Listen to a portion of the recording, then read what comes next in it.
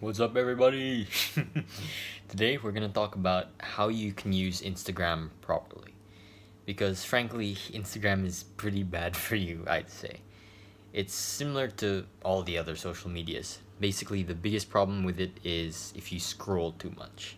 If you spend too much time just scrolling, swiping, blah, blah, it's gonna be really bad for your attention span.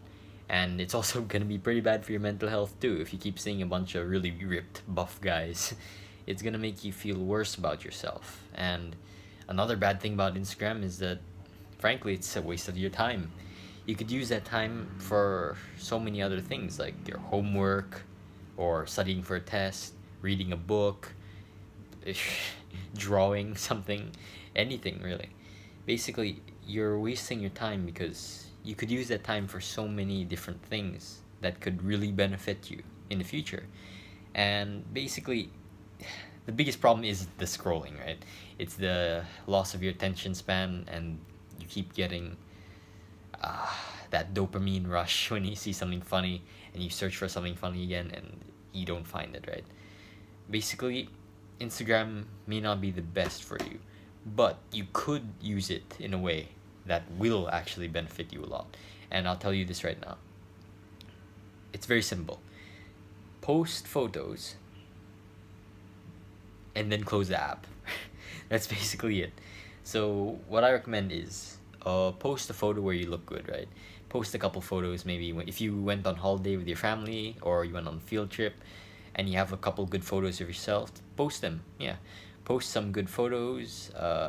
If you want to put some good music in the background, sure, why not? So just post good content, good pictures and stuff. Nothing too degenerate, right? You don't want anything crazy, right? That's what the OnlyFans is for.